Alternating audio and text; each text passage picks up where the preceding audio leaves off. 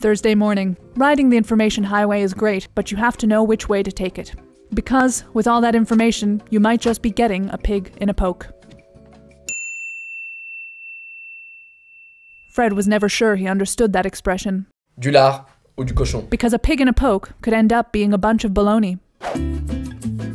But sometimes, a pig in a poke can serve you well.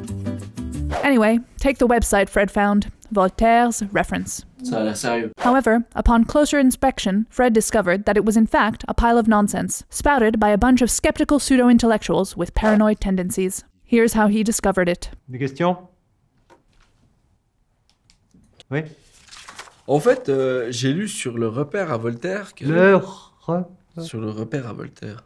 Le repère à Voltaire, oui. Vous avez lu quoi sur ce site? Enfin, ce site, ce ramassis d'inepties grotesques relayé par une bande de pseudo-intellectuels sceptiques à tendance paranoïaque. Vous avez lu quoi?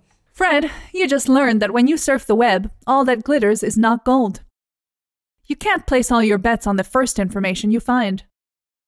The internet is a free editorial environment with no editorial guidelines, controls, or validation processes. Given the amount of information on the web, it's tempting to settle for the first information you find using any old search engine. If you're not careful, you'll end up using erroneous, obsolete, or subjective information. So, remember, just because you found the same information everywhere doesn't mean that it's true or reliable. This laziness at the beginning of your search can really cost you.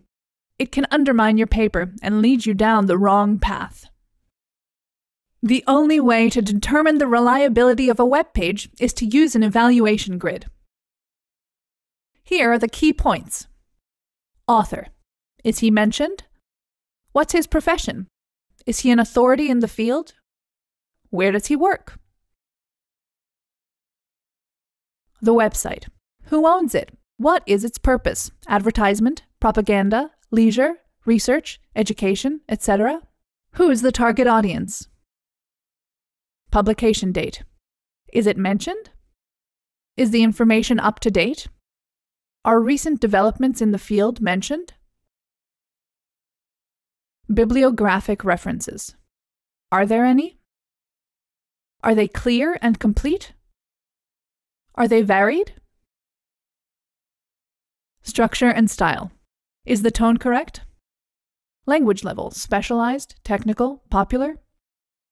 Is the information arranged in a coherent manner? Is it understandable and organized logically? In the key point section, we have provided an evaluation grid template listing the main criteria to help you evaluate the reliability of a web page. Alors justement, camarades, j'ai envie de vous dire, prudence. Parce que sur Internet, on trouve absolument tout et n'importe quoi.